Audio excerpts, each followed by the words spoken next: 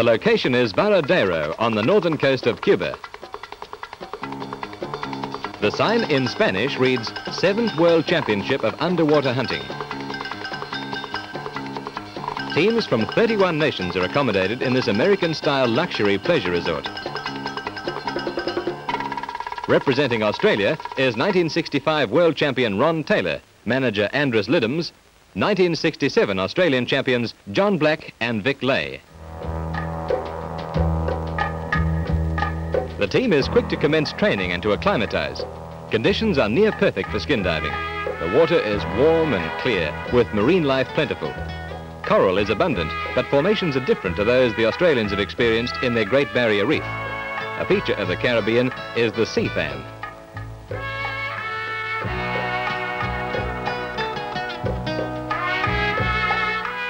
John Black collects a triton shell.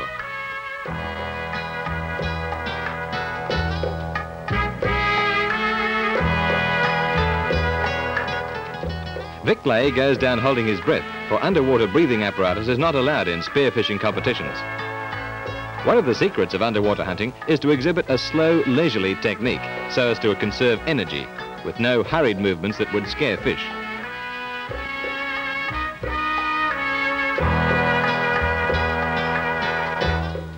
John Black has won 2 Open Australian Spearfishing Championships and can hold his breath around 2 minutes, as can most other top-notch spearfishermen.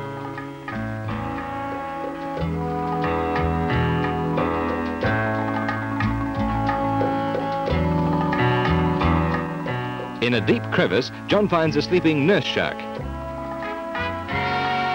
A gentle prod with a spear awakens the creature. They are not considered dangerous if left alone. Same applies to the stingray, although for protection they have a nasty barb on their tail.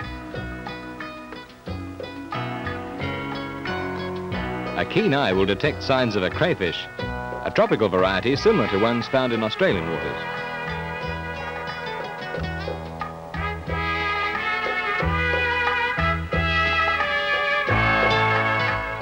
This is Giuliana Treliani from Italy, a keen spearfisher girl. Unfortunately, women are not allowed to compete in the World Championships. Giuliana will later make an attempt on the women's deep diving record. In shallow water, a most unusual looking fish that doesn't seem to mind the ocean surge.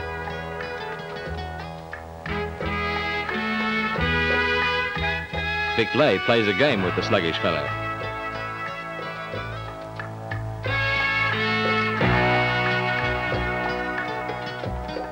Back on the beach at Varadero, the Italian team in action. The shark is similar to the one we saw earlier.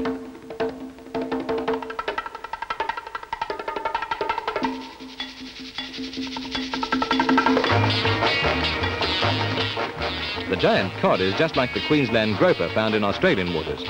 This one is around 300 pounds. John displays his prize, a tarpon, a more meritorious catch than the cod, for tarpon are very elusive and not easy to spear.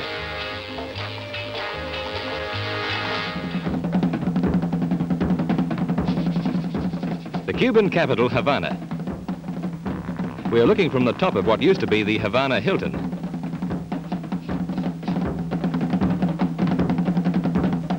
The seaside hotel where all teams are now staying. The influence of Cuban leader Fidel Castro is everywhere. At night, the grand parade of teams in the giant cultural center of Havana.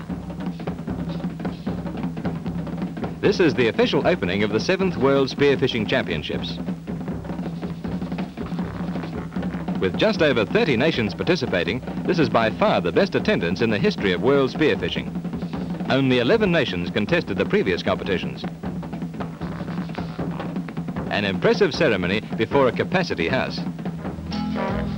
Next day, all teams fly to Cayo Largo off the southern coast of Cuba, where a new 63-foot fishing boat is allocated to each team. Iron cannons from some old wreck. The Australian spearmen are anxious to complete the 6-hour boat trip to Cayo Avalos, where the championships will be held. Ron Taylor, John Black and Vic Lay, under the watchful eye of manager Andrus Lidhams.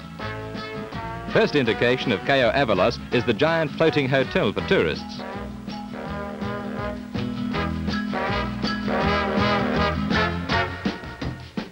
On the Coral Island, a tent is provided for each team. However, because of the humid atmosphere, most divers prefer to sleep on their boat. Helicopters are on duty at all times. It's obvious the Cubans have gone to a great deal of trouble and expense to stage these championships. Cayo Avalos was completely deserted and natural before the Cubans got to work on the championships.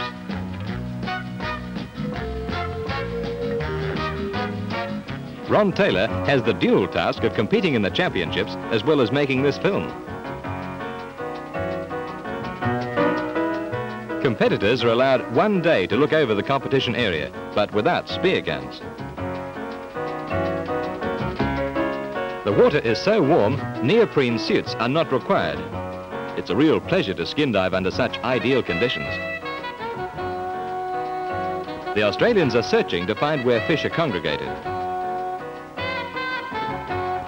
It's also important to learn fish habits. Each species has different characteristics. Some are inquisitive, others timid. Most live under rocky ledges or in caves, while others keep to open water.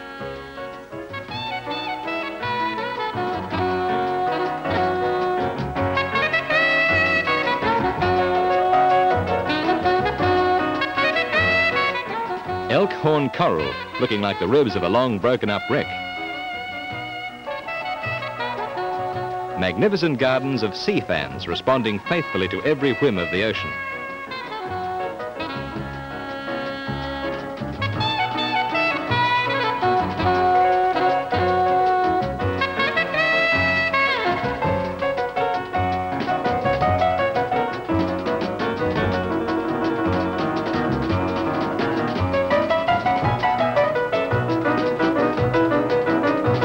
John Black pretending to hunt. A Nassau groper, a particularly inquisitive fish. The trustful hogfish is quiet and easy to spear. Plenty of shells, but no time for collecting.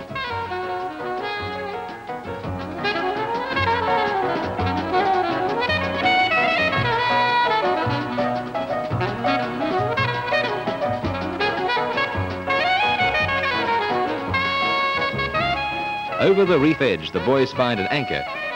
There could be a wreck nearby, and it's known that fish prefer to congregate near wreckage. In shallow water, the graveyard of a large diesel engine, and it looks like the ship has long since been smashed to pieces.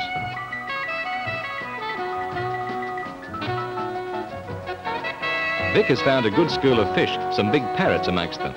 They'll be fine point scorers.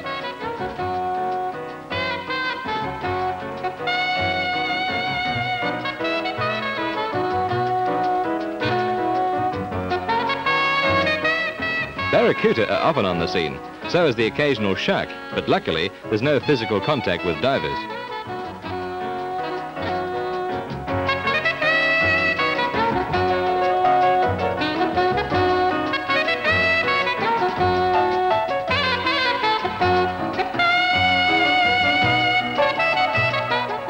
Small fish are in great numbers, but they'll not be eligible for weigh-in, for the minimum weight has been set at 1 kilogram, and that is 2.2 pounds. We see Juliana Treliani again. It was here at Cayo Avalos during the championships that Juliana took a deep breath and a heavy weight to plunge down 130 feet to a new world record for women.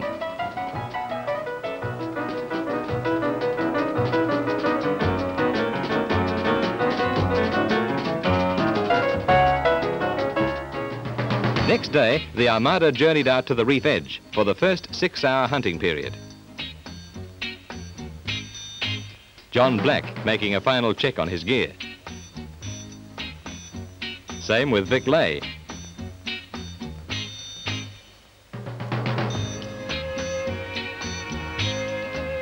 Andrus Lidhams briefs the dinghy rowers and commissioners. Radio contact is kept with base in case of an accident. An early morning rain squall delays the start for about half an hour. Vic Lay deep breathing to condition his respiratory muscles. It also helps to subdue the mounting tension of the big event. Ron Taylor replaces his camera with his spearing gear. With all boats in the area, the competition starts.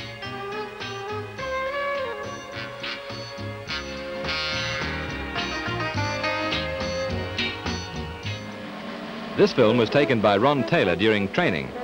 No underwater photographers are allowed near competitors during the hunt. Vic spears a barracuda. In actual fact, these fish were banned from the competition. Reason for the ban on barracuda is the possibility of retaliation by needle-sharp teeth.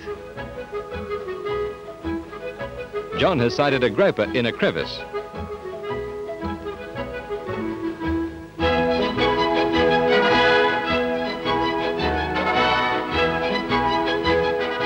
Vic lay with another.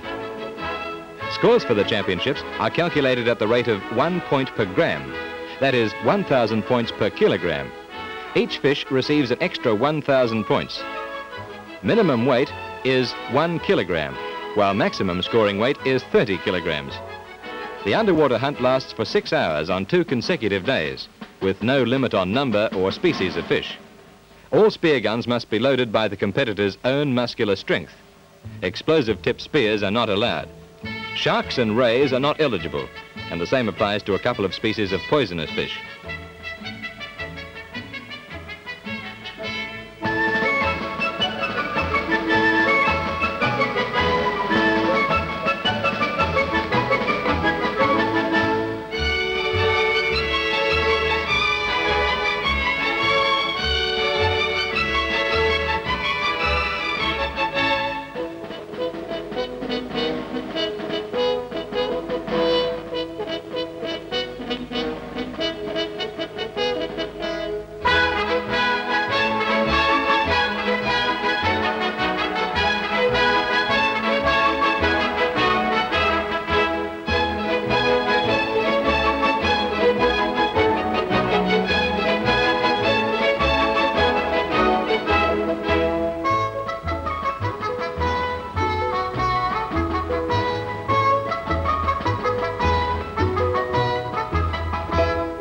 See the spear point top right of picture.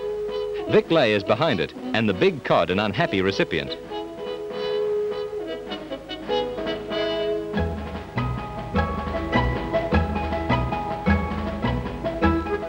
What a shame this wasn't in the competition.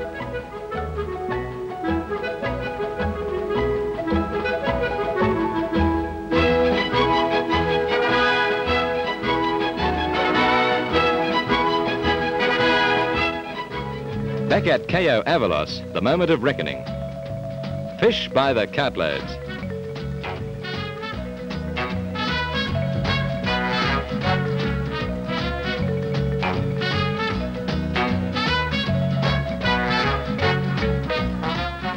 An efficient weighing system with a set of scales for each 3 countries.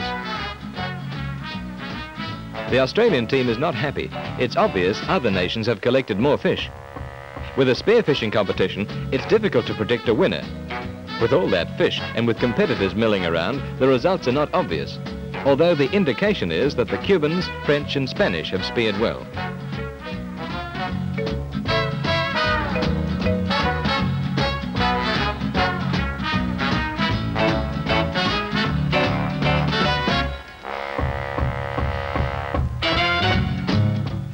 Spanish spearman Jose Nogura proud of his catch.